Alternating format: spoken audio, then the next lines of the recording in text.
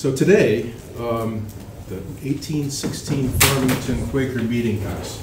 So the Friends, going all the way back to 1810, maybe before, there were two centers. There was Farmington and there was Scipio. And they called it the Scipio Farmington Yearly Meeting. And there were two hotbeds of progressive reform. And so we have a kinship. And we also have a kinship in that we started out with two derelict buildings. Their building is still in process. And so and ours looks worse than yours ever did. Oh. I'd be interested to hear about that.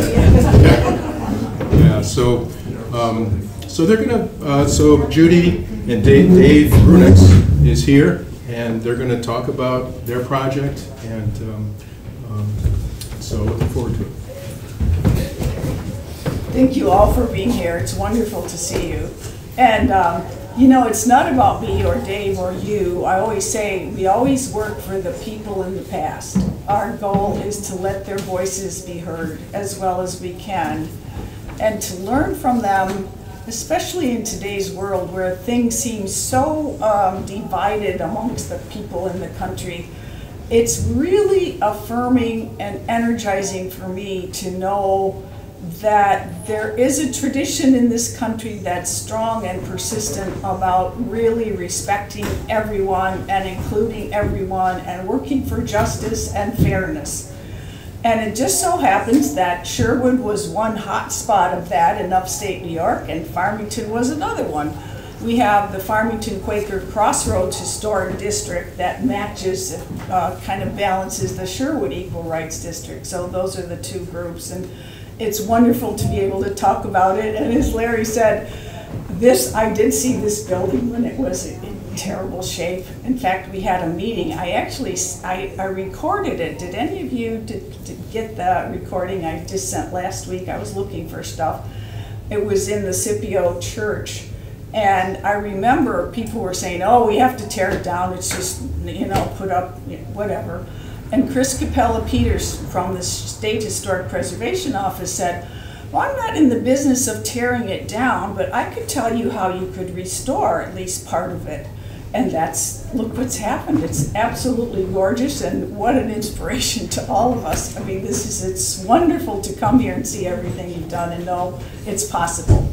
So we're going to do a quick overview of this building and why it was important, why it fell into such disrepair, and what people are doing here today to bring it back to life to become a parallel interpretive center to this one. And Carrie Magnan is here, who's our co-chair of our program committee, and Lyle Jenks is here, who is on our Farmington group, and Dave Bruinix and I are all here from Farmington. And there actually were a couple of people we're going to listen to. I don't know if they did or not. This is dedicated to all of us because, as we know, as you know, as we know, it's not easy to save these buildings and turn them into something that actually works for people. And I'm just in such admiration of everybody who's committed to this and who's really devoted our lives for the last 25 years to doing this kind of work. So thank you all. And there have been lots of volunteers who worked especially on the Farmington project, and these are some of them that actually funded some of this and did some of the research and helped with it. This is the Farmington Quaker Meetinghouse in 1892. The photograph is taken, it was glass plate negatives taken by a local Quaker, Edwin Gardner. This is what it looked like in 2007. Wow. Now, if I were going to take a vote, even from partisan people who think this place looked terrible, wouldn't you agree this looks worse than I mean, it's really so. Lyle came from wherever you came from, Philadelphia then, right, about this time, and he actually found some money from the Chase Fund for helping with this. So we know that it's an inspirational vision, and people who saw it then really had a vision that not everyone could see. And this is a group of local people that we got together and did a This Place Matters one. Because it is so nationally important, as we looked at all the important activists for the Underground Railroad and abolitionism, for women's rights, and for Seneca Indian land rights. It was like an amazing, it's almost all roads lead to Farmington, as we've been finding out. So what is the background in this country for equal rights? Why is this meeting house so important? What happened to lead to such an awful condition for it? And how are we working to make it become something that's really useful and attractive for people today? Equality is built into this country's founding documents. You probably all are so familiar with the preamble to the Declaration of Independence, that all men are created equal. Or if you went to Seneca Falls, you'd say all men and women are created equal, that we're endowed by our Creator with certain inalienable rights, that among these are life, liberty, and the pursuit of happiness. We never quite reach that as Americans, but we're always aiming for that kind of goal. And for Quakers especially, that ideal of equality is built into a kind of spiritual vision. And some of them often quoted Galatians, "In Christ there's neither Jew nor Greek, slave nor free, male nor female," or George Fox walks cheerfully over the earth, answering that of God in every one. And based on that core belief, Quakers, all out of proportion to their numbers, work to implement these ideals of equal rights, not just for one person here or one group there, but for everyone across the board immediately. And that's what was incorporated in both the Sherwood vision and the Farmington vision. In upstate New York, before the Civil War, these two places became hot spots. Not the only hot spots, there were many others, but particularly important and nationally important places of reform. So why was this building important? Well, it was a traditional Quaker meeting house with two front doors, broadside to the street. This pattern grew up beginning in, I think, Buckingham meeting in Philadelphia, in Pennsylvania, in the mid-18th century to reflect the equality, or at least the ability of women to meet separately to make their own decisions, and men to meet separately and make their own decisions, hence the two front doors. And the traditional ones had dividers down the middle, which ours does. None of them are dividers. They were all taken off and made into a little building, a little room upstairs, but we have all the pieces as far as we know. And its history makes it important. It, as you can see, the physical building needs a lot of work, but this became a center of Hicksite organizing, and it organized a separate Hicksite, if you're familiar with the Hicksite Orthodox split. In 1828, some Quakers really, they were biblically oriented, believing in Jesus Christ as a Savior, his death on the cross as the important part of his life. Hicksites, and that's incorporated in Poplar Ridge, in the Farmington Friends. I think there are 4 meetings today that descend from that tradition. And their meeting houses all have broad gable end to the streets instead of this broadside to the street. So it's reflected, the ideals are reflected in different architectural styles. But Farmington was, they formed in 1834 a separate yearly meeting. Quakers meet yearly. There were 25 monthly meetings in upstate New York and in Canada that formed the 25 meetings that came every year in June to the Farmington Meeting House as part of this Hicksite tradition. So it became a transnational meeting, which is one of the things that helped it with its Underground Railroad issues. And upstate New York was so impacted by ideals of revivalism, religious revivalism and reform, that some people call it the burned over district, or Carl Carnwater calls it a psychic highway. And you can kind of see that both Sherwood and Farmington are kind of right in the middle of that immense movements. And those religious ideals and the changing economic and social openness created an atmosphere that made it really possible to think about what do we want to make this country, what is our vision for creating an American democratic republic. And many people argued we should be thinking about the ideals of the Declaration of Independence, we should be working for equal rights for all people, and particularly in these two groups, it was for women's rights, African American rights, and Seneca Indian land rights. So let's take a look at each of those particular movements just really quickly.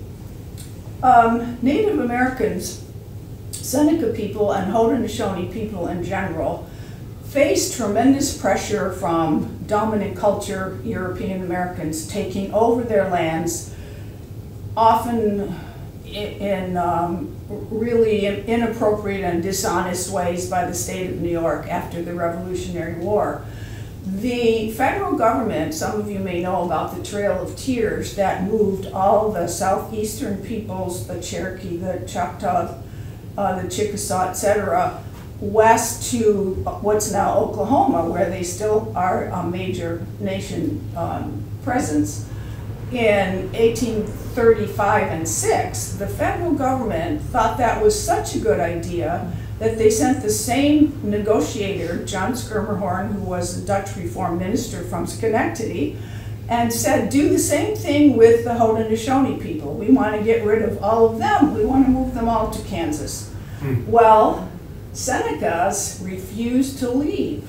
The idea was, and the treaty said, that this will not go into effect without the approval of each of the nations in council assembled. Senecas never approved. They said, we're not leaving. And they came to Farmington. The Tonawondas actually asked for a meeting at Farmington, and they met at Farmington in 1840. And Quakers organized a support network that included representatives from annual meetings of Baltimore, Philadelphia, New York, and Genesee, yearly meeting of friends. And with Seneca people, they organized a national movement of resistance. They hired Griffith Cooper, whose house is still standing in Williamson, where Dave was teaching. And William Burling from Canandaigua was very active from this area as well. At the conference at Farmington, 5 Seneca leaders came and made their case and asked for help. And this man, Jimmy Johnson, who was, the Senecas, like Quakers, are splitting apart in this period. Some are Christianized, westernized, some are trying to maintain the clan mother system and the Gaidaweo, the Handsome Lake. So Jimmy Johnson is the head of the traditionalists, the pagans as they were often called. But he was the one who actually asked for help. He didn't speak at that meeting. But this is a petition. We only ask for justice. We love Tonawanda. We've no wish to leave it. It's the land of our fathers. Here we wish to lay our bones in peace. It is heart-wrenching, the appeal that they made. And Quakers responded. Griffith Cooper said, we pulled the strings and the world's people danced. And one of the things they did, they visited the president, the secretary of war, the governor of New York State, William Seward, who was very sympathetic to the Senecas and the Haudenosaunee, the governor of Massachusetts. They organized a petition campaign, and a lot of the petitions are still in the National Archives. People in Sherwood signed one, people in Farmington signed one, people in Rush signed one. We don't even know how many people actually signed these petitions in support of the Seneca Indians. And they interviewed all the Seneca people. This document says, published in 1840, it is a knock your socks off story, and it's online if you'd like to read it. I mean, it just, it's unbelievable. So it says 15/16 of the Senecas didn't want to go west, and I'm thinking, I'm kind of skeptical. How do they know 15/16? Well, we found papers at Swarthmore College kept by this joint committee that list the name of every woman, every man, and how many kids lived in their household. And they said, do you want to go or do you want to stay? And they checked it off. They counted every person, chiefs, warriors, and women. Those were the three categories. That's how they know the 15s, 16s didn't want to go. I mean, Quakers are nothing if not good record keepers, but this was like unbelievable. The result was the Compromise Treaty of 1842, by which the Senecas kept Allegheny and Cattaraugus. They lost Buffalo Creek entirely. The Tonawanders refused to leave and made a separate deal in 1857, but that's why there is that Haudenosaunee people today have any remnant of their homeland still under their control. And this is a story, the Trail of Tears has often been written about. This is a story that's barely been told, and we're organizing actually a transcription project to take some of those records and see if we can begin to get them out to the public so people are much more aware of what was happening. We're working with people at Ganondagan and with Becky Bowen, who's the Seneca Nation archivist, to see what we can do. African Americans and the Underground Railroad and abolitionism also found a home not in Farmington as they did in Sherwood. Francis Chesborough, who was just a kid in Canandaigua at the time, remember that Farmington, a Quaker settlement, is the direct road of the Underground Railroad leading into Canada. And these were some of the people involved. The first person we know of that actually came escaping from slavery on the Underground Railroad was Austin Stewart. And he wrote an autobiography, 22 Years a Slave and 40 Years a Free Man. Again, it's online if you'd like to read it. It's really interesting. But he says, and it's almost a Quaker-like vision, I came to the conclusion that God created all men free and equal and placed them upon this earth to do good and benefit each other, and that war and slavery should be banished from the face of the earth. We have extensive programming every year, so we try to do it around these themes. And to get, this is David Anderson talking about Austin Stewart several years ago. Frederick Douglass often came to Farmington, and he writes in his 1892 autobiography about what it meant to him to go around to these dominant culture white communities and to be invited to speak at these local churches and at these anti-slavery fairs. He says, it's the best school possible for me. I had to think and read, I had to express myself clearly, and he'd go home and write up the speech he'd just given in Victor, Farmington, Canandaigua, Geneva, Waterloo, wherever, and put it as an editorial in the North Star. So it became a national and international audience, what he was talking about. One of the families in Farmington that was most supportive of Frederick Douglass was the Hathaway family. They did have a safe house. There's a story, J.C. Hathaway wrote a letter to the National Anti-Slavery Standard in 1842 about a young man who had come from Virginia to his house. They'd invited him to stay overnight, and he said, I'm not going to stay overnight. I was, my master bet me in a cockfight and lost. I'm not staying one more night in any country where my life is worth less than a chicken's. And J.C. Hathaway was very active both in Western New York anti-slavery, all kinds of organizing. He actually became the president pro tem of the first Women's Rights Convention in Worcester, Massachusetts, too. And they hosted and have letters with Douglass. One of the most interesting and is hard to believe stories is Mary and Emily Edmondson, who, William Chaplin, who was a white anti-slavery organizer that had been very active in this area, including in the Farmington area, moved to Washington, D.C., and began to organize escapes of people enslaved in Washington, D.C. And he had this grand plan. April 1848, he hired a boat, a ship, the Pearl. There was only going to be like a handful of people escaping on the Pearl, but people heard about it. 77 enslaved people ended up on that ship. Unfortunately, it got becalmed in Chesapeake Bay. They were overtaken, captured. Everyone was sold back into slavery, including Mary and Emily Edmondson, who were sent to the New Orleans slave market to be concubines, probably because they were so young and beautiful. They were like 13 and 15.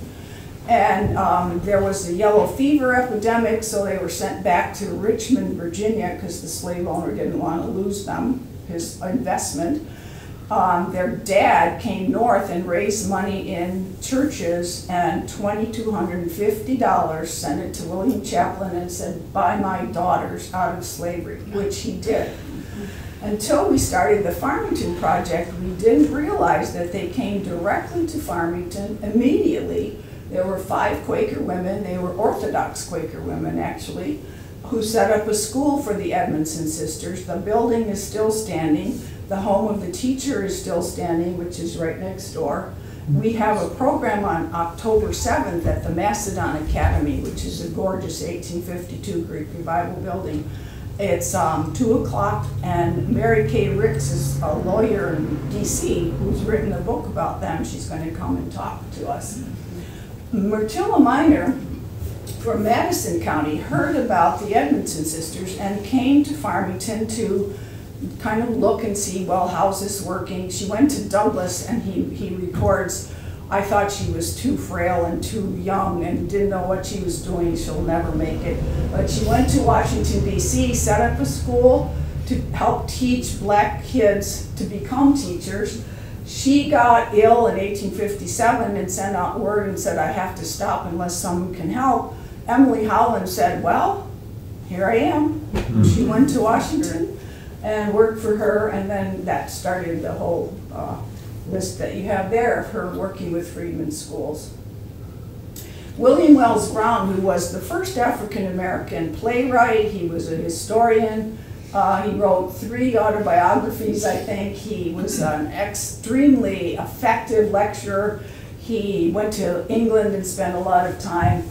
But he came to Farmington in the 1840s, where he wrote his first autobiography, and J.C. Hathaway wrote the introduction to it. There's a physical evidence of people who escaped from slavery in Farmington. This is the gravestone of Selby Howard. His wife Harriet's next to him, buried next to him, but the gravestone is all deteriorated. But his epitaph says, born a slave, lived a free man, died in the Lord. And we know where he lived. His house burned. Then he moved to a small house, which Dave has actually discovered is on his property. The foundations of it, the archaeological recommendation. So, and then the third major movement that they were really active with was women's rights, as they were in Sherwood as well. Everyone thinks of Elizabeth Cady Stanton as being identified with the Seneca Falls Women's Rights Convention, which she was her brainchild.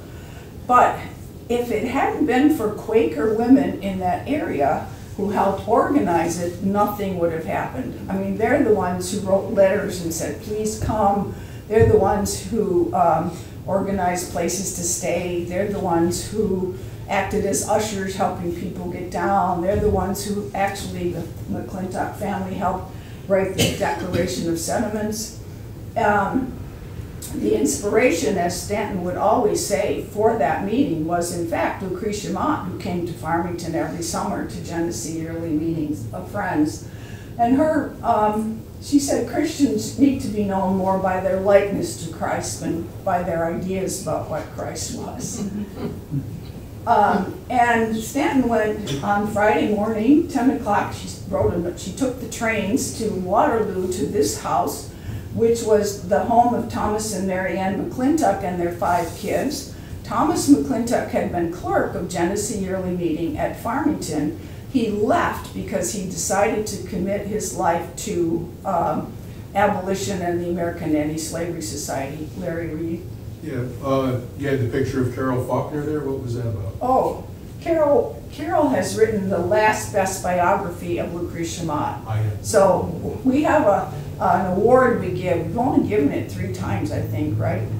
It's called Carrying on the Vision, from people who really understand or try to interpret what was happening. And Carol, she didn't get a Carrying on the Vision award, but we thought she did that, so. Yeah. And that's why you saw David Anderson and Peter and Jeanette Jemison, too, their pictures. This is now part of Women's Rights National Historical Park, and you can see that it's open to the public. About a third of the signers of the Seneca Falls Declaration of Sentiments, and in that McClintock house, they were saying, Stanton remembers, she said, oh, we took up peace society, temperance society, anti-slavery society outlines. None of them seemed, all of them seemed too tame and pacific for a rebellion such as the world has never seen.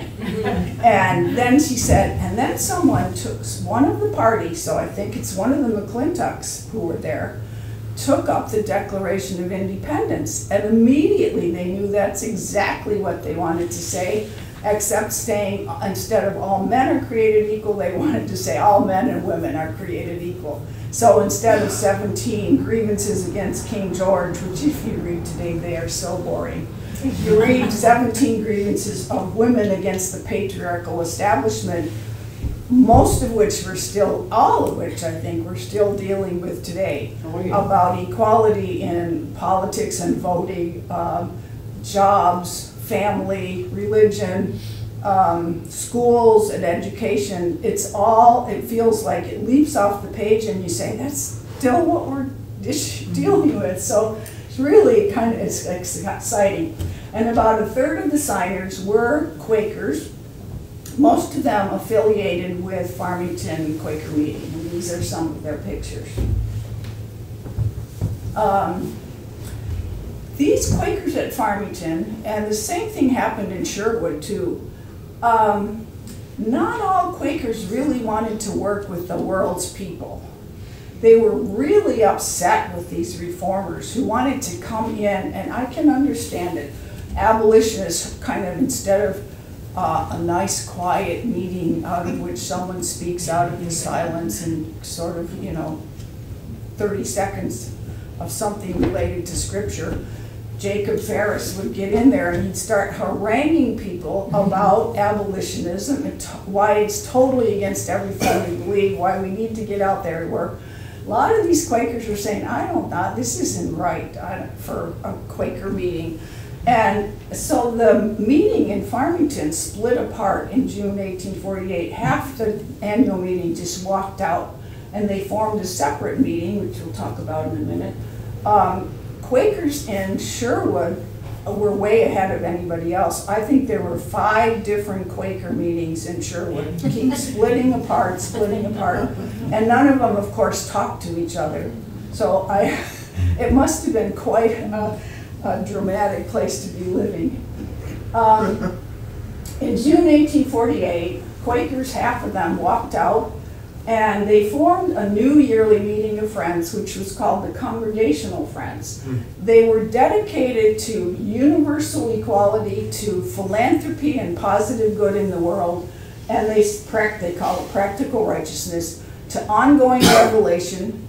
We don't have to read the Bible to know what we're supposed to do. How do we know which parts of the Bible we're supposed to read? We still have the Spirit speaking to us to help us understand the world today.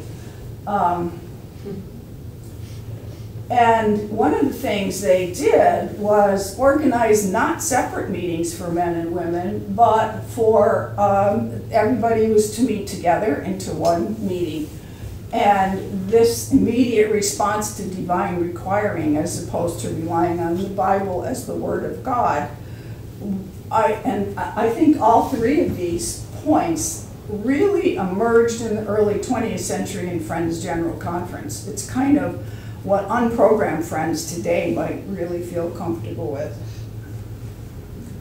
In 1854, they published an invitation to the annual meeting in Frederick Douglass's North Star, and they said this: the platform is broad and comprehensive, the most perfect liberty of conscience, an assembly in which Christians, Jews, Mohammedans, and pagans, by which they meant traditional Seneca people, men and women of all names and no name, you didn't have to believe any particular thing, may labor together for the promotion of human welfare with no other law but the law of love. Elizabeth Cady Stanton was invited to give the keynote address at the organizational meeting October 6, 1848. And she did, and then she passed around a petition for women's suffrage. And by 1852, she's reporting to Martha Wright, who's Lucretia Mott's sister, that she says, "I've heard a rumor that I joined the Episcopal Church. I feel as if I've been accused of petty larceny. My ideas about women let me join, my ideas about religion certainly wouldn't. I consider myself a member of the Congregational Friends." And so she was going to those annual meetings regularly. At the end of the meeting, a Quaker, he's from Waterloo, the town of Junius, got up, Henry Bunnell. Everybody's quiet and stands thinking, oh, they didn't like it, you know, but Quakers are quiet. Henry Bunnell gets up and he says, and the account says in a sing-song voice, "If a hen can crow, let her crow." And everyone laughed. And he came up afterwards and he said, "I didn't mean to raise the laugh on thee. I just meant if a woman can do something and she wants to, she should do it." Susan B. Anthony came from Quaker background, and a lot of her relatives lived in the Farmington area. When she was accused of voting, which she actually did, and about to face trial in the Canandaigua courthouse, she came to places in every town, first in Monroe County, and then they changed the venue to Ontario County. Every town in Ontario County, and she did speak in Farmington at the Orthodox Friends Meetinghouse in June 1873. This is always kind of fun. In upstate New York's voted Republican since 1856. They're Lincoln Republicans, a lot of them. They kind of haven't connected things that's changed, but so I always think, she says to Stanton, she says, "I've positively gone and done it, voted the Republican ticket straight." So what happened to this building? Such an important site of equal rights should have turned into the building that you saw in the early part of this talk. Well, lots of people left. Quakers, like everyone else, they went to cities, they went farther west, and there just weren't people left. Like Sherwood doesn't have any Quaker meeting at all today. But the remnants of the Hicksites tried to keep it up. In 1873, there was a huge holiness revival in Farmington. The accounts say 6,000 people came, and it ended up really strengthening the Orthodox Friends. And suddenly, their old log meeting house from 1806 burned. I don't know what happened to it. They built this beautiful new one, which is still standing. It looks a lot like the Poplar Ridge Meeting House, which you know today. By 1927, there were no more Hicksites to keep this building up, so they sold it to a guy named John Bedlair, who turned it into a barn. And I show this picture because he took out every other window. There were 6 windows across, took out every other one. We don't know why, but he saved them all. He stacked them up inside, so we still have pieces of the very deteriorated windows and frames. And then he raised the lower floor up to a 2nd floor, so we still have the original 1st floor, but it's now the 2nd floor. And he took out all the dividers, which are beautiful wood, probably cherry and maple ones, and he made a little room on the 2nd floor. So the architects estimate we probably got 85 to 90% of the original pieces left. They're just not in the right places, you know, those old pickup stick things we used to do as kids. And then by the early 21st century, this is what the building looked like. Part of the reason was a lady ran her car into the post and then fell down, and then the whole bay fell off, and the roof, as you can see, really needs work. It wasn't surprising that the Farmington Town Board said this building has to go. So the owner, and this is part of why this part's gone, brought his little backhoe and started ripping off the walls and the window. There was a nice window there that's totally gone because he thought he had to tear it down. And that's the point when a few local people got together and said, no, no, no. And I think we went to every town board for the first year to plead that this building be capped, and we did everything we could to stabilize it with wires, and Dave was out there checking it every week, and I live in Fulton, so it's not close, and I'd call Helen Kirker, and I'd say, Helen, is it still standing? She said, yeah, okay. And we did get a lot of support and help from people who really appreciated the historical importance of this building. And we developed some clear guidelines that helped us keep our focus in spite of what looked like a disastrous or almost impossible project. We have a really nice mission statement. We value the authenticity of that space. We look carefully at our audiences. We're working with how best to raise money and what to do to carry out our mission and what resources we need. This is our mission statement. We preserve, maintain, and interpret the 1816 Farmington Quaker Meetinghouse as a national site of conscience, a cornerstone of historic movements for equal rights, social justice, and peace, including rights for Native Americans, African Americans, and women, inviting visitors to explore issues of equality and justice in their own lives. Because none of us are in there because the past is past. We're in there because what people in the past have to say is so important for helping us to figure out what we're doing in the present and the future. And this site is unique, and there's no other place in the world that people can come and stand where Frederick Douglass or Elizabeth Cady Stanton did. And we think it really is so important in promoting, and I shouldn't necessarily say so well, but because Sherwood is another one that is so important in promoting equal rights for all people in the Finger Lakes region.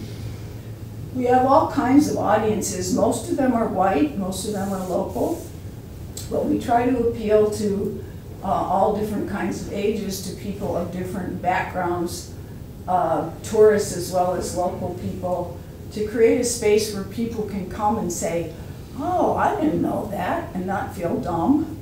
And where they can say, what do you think about this, and not feel like people are saying, oh, you should have known that. We've been very lucky to get a lot of funding from Humanities New York we've been doing like 5 to 7 programs a year. And because the space isn't amenable to having groups come in, we have turned lemons into lemonade, I guess, and have worked a lot with local groups, Wood Library, Sonnenberg Gardens, Granger Homestead, Ganondagan Historic Site, Aquala, the Heritage Tourism Group in Rochester, who have helped hold our meetings, and then we can expand our audiences because they help promote it and publicize what we're doing. And they expand their audience because people who are interested in Farmington wouldn't otherwise necessarily go to the Granger Homestead. So it's really been a very effective way to do this. We also, besides our programs, our second big effort has been on restoration. We're working with John G. Wade Associates from Albany. This is some of them working early on. And we had to move the meeting house across the road. That was one of the biggest issues because the town would not let us keep it in that place and have it open to the public because it seemed to attract a lot of car accidents, people running into. So we said, okay. And we got a grant from the New York State Office of Historic Preservation, and they helped us move it. And this is Helen Kirker dressed in Quaker garb, and you know, some of you may know Barbara Blaisdell, who interprets Susan B. Anthony, and Peter Jemison as a Seneca person on moving day. We had to rebuild that whole bay that had fallen off. It's 10 feet wide, and that was 2018. We've been lucky to have major donors, and these are some of them without whom we absolutely could not do this work. I don't know how you guys do it. You have a wonderful, amazing donor base. We have another grant proposal into the Environmental Protection Fund this year. And we did get a grant from the Historic Preservation Fund from the National Park Service of almost $500,000, so we can match it with state funds if we get it, so keep your fingers crossed, because I don't know how we can do this if we don't.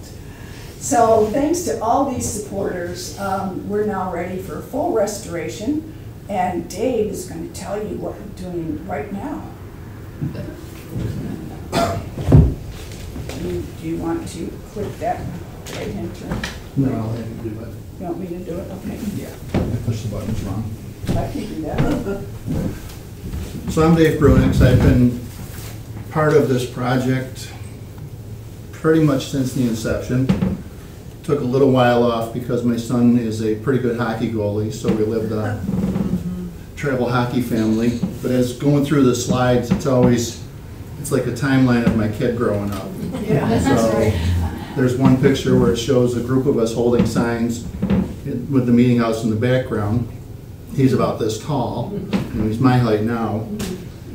When the building was being moved down the road, I tried to get the picture that made it look like he was carrying the building down the road. Oh, he wasn't? He was. So, and Judy's PowerPoint, she cut me out of the picture. But I like that picture because it's got me, my son, and then my dad's closer to the building. Oh, I didn't see that. I was a middle school teacher, and we always would get a poster from the state, and sometimes you look at them, but you just hang them up on the wall. And that poster was hanging on my classroom wall for, I'm going to say, a couple months before I ever actually looked at it. And it was the picture that was on the slide a little while ago. So a lot of what I'm going to talk about is what we are doing moving forward, some of the things we've already done. And one of them is our Walk of Freedom Trail Serenity Peace Park.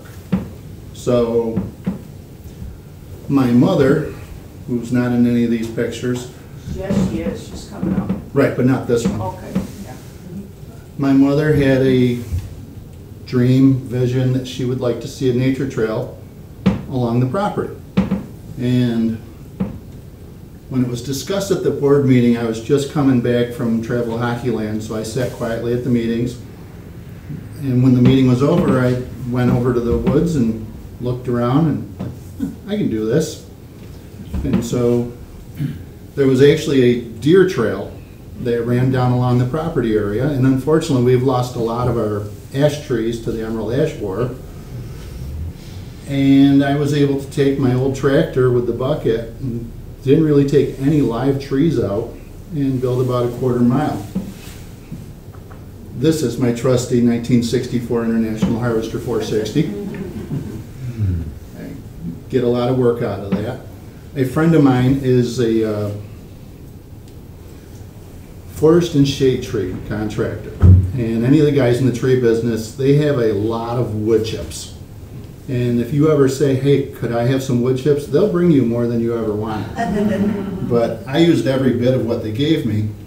And the entire trail, as you can see in through here and over and through there, we were able to wood chip the entire thing to make it a little more walkable, comfortable.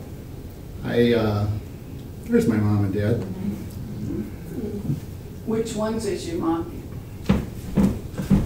This is my mom. That's my friend Robin. Yeah. And that's my dad. That looks like Lyle. So,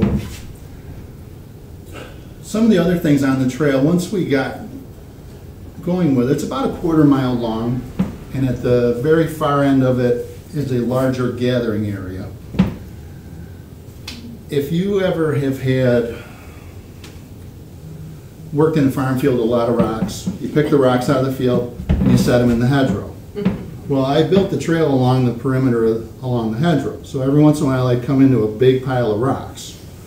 Well, I had a couple choices, one rock at a time and throw them, or just come in with the bucket on the tractor and push them out of my way. So you know what I did.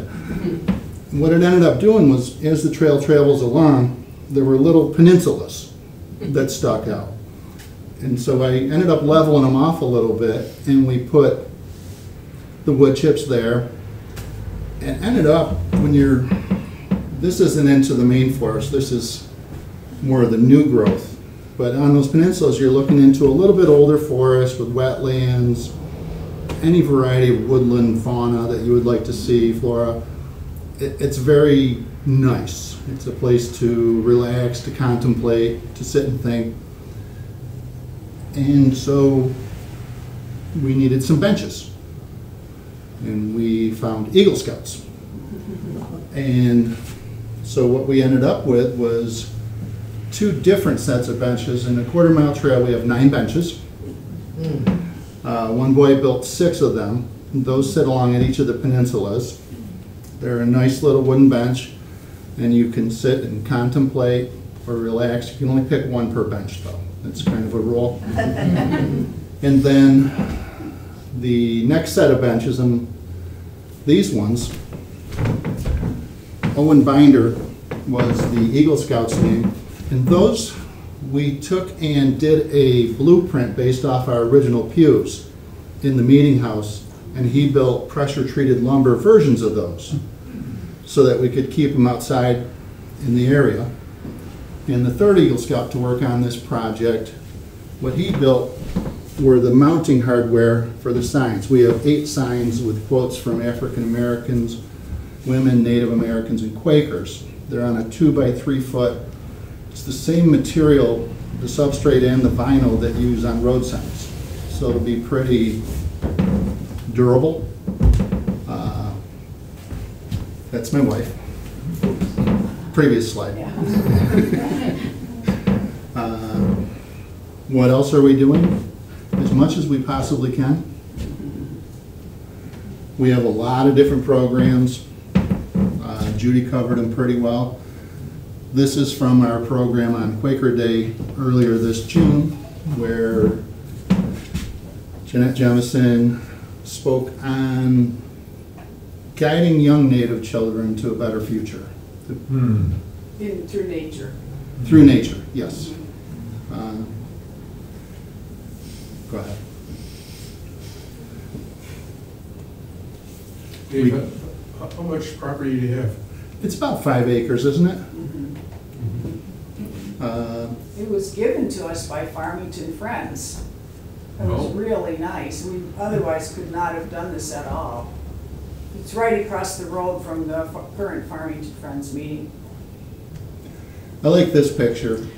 From what we can see, this is actually probably from a 4th of July celebration with some of the other pictures that go No, it's in. Quaker Days, I Is think. it, this is Quaker Days? I Because think it it matches up, but I like the naughty kids. You know, that might have been me at that time. Go ahead. Oh, well, the other slide, it does show that we did win a very nice grant from National Park Service, Yeah, $483,000. 727, but who's counting? Right, exactly. And we're able to use that as a matching grant for moving forward, which is very nice. If you are familiar with the current Quaker Meetinghouse, the 1876, that is right here. The cemetery, right in back of it. This is where we will be. That's where we are. Parking lot, the nature trail runs down in through there. Yeah, we want to talk to you guys about your parking lot. It's beautiful. It's exactly what we need. In the bottom end of the property, we'd like to put a carriage house. They would have had one. You know, got to park the horses and the carriages somewhere. The only thing close to an image of what we have is a rooftop in the background of one of the photos. But I mean, it's just like from here up, can't really get much on it. So we look at just a variety of different carriage houses. There doesn't seem to be a set pattern. There's books on carriage houses at Quaker meetings that just show 75 different versions. So see where that goes. We needed some electricity. It's hard to do public speaking with a generator right behind you. I'm usually very loud. I'm trying to be a little quieter because of the size of the room today, but my middle school teacher keeps getting louder. So this is my buddy Jerry. We've been friends since we were little kids. He retired as an electrician. I had him come over. What do we got to do to actually do this? And he made up a materials list of what we would need. He said he would donate his time. And before, well, years ago, I was a track and cross country coach at Victor Schools. And I coached a girl named Kristen Pellerick. And her father is one of the project engineers for O'Connell Electric Company. So I called him and said, what would it take to get you guys to donate all these materials? He said, you just got to ask. And it was during the COVID shortage on a lot of the materials, so because what we needed would be leftovers. They're the largest electrical contractor in the state. What we needed was going to be leftovers from other jobs, but they were in such a crunch for inventory, they weren't able to fulfill our needs completely out of what they had. So they called Gray Bar Electric, their biggest supplier, and said, we've committed to donating this stuff, but we don't have it all, so you're going to give them the rest. And they did. Well, it was about $20,000 worth of materials. Fabulous. It was there. The committee building, it's very interesting. I took this photograph and printed it out, and I went over to the meeting house and I measured everything I could possibly think of and put the numbers on it, and I put it on Instagram and asked people to put out their sense of what size they thought the building was. And it was really interesting the way people came up with numbers. Some people had this building bigger than this building, which I was pretty sure wasn't right. Still not totally sure what it is, but there's evidence that this house, that when Jack Van Laer took the meeting house and moved it down the hill to become a potato barn, he gave it to his two daughters, Aurelia and Phyllis Van Laer, and they converted it into their home, which was, the meeting house would have been just behind it in its original location. I knew Aurelia and Phyllis when I was little, and they always reminded me of, I can't remember their name, but there were two sisters on the Waltons, and they made the recipe, if you remember them. But they were those ladies personified. They were so funny, so sweet, but that house actually burned down in 1989. So it doesn't exist anymore, but I went and dug through the town records and got footprint sizes, and it's pretty close to what we thought. We're looking at geothermal. We explored yours pretty intensely when we were here last time to visit, just to get a sense of, for me, how big the equipment inside the building was, to try to figure out where we would actually put it. Parking lot and walkway, patio. We now have 4 completed Eagle Scout projects on our site. The sign that we worked with, a friend of mine from high school owns Ewing Graphics. If you've ever seen a Wegmans truck, he does all the Wegmans trailers and things like this. And I went and asked him about some of the signage, if he would help us with that. The trail signs, I forget what they ended up costing us for 8 signs. He said he'd have to do it at cost. He wasn't going to donate them to us. I think they were about $7 each. I don't think it was even cost, because that's not going to cover the labor, the materials. We keep showing an image of Helen Kirker standing next to a sign, the lady in the Quaker outfit. That was an Eagle Scout project sign, but the letters themselves didn't hold up to the weathering. So what Tom did is the sign that I was standing next to in the last picture, he made us new versions of it. So they should hold up. Quaker Days. It's something that we want to keep doing in June moving forward. We try to have a variety of different activities at it, from kids' activities. We've had different speakers. Judy at one. That's the picture I was just talking about. Those letters were very thick, and as soon as a little water got into them, they exploded. And they got really, really thick and then thinner. That's the building before we put the addition back on. Not addition, but other end. Thanks.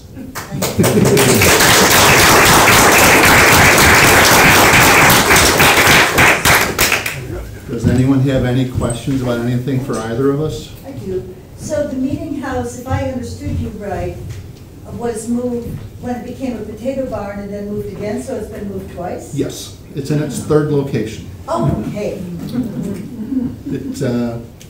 He moved it 300 plus feet the first time, which it doesn't seem to make a lot of sense until you look at where it was in relation to his potato fields.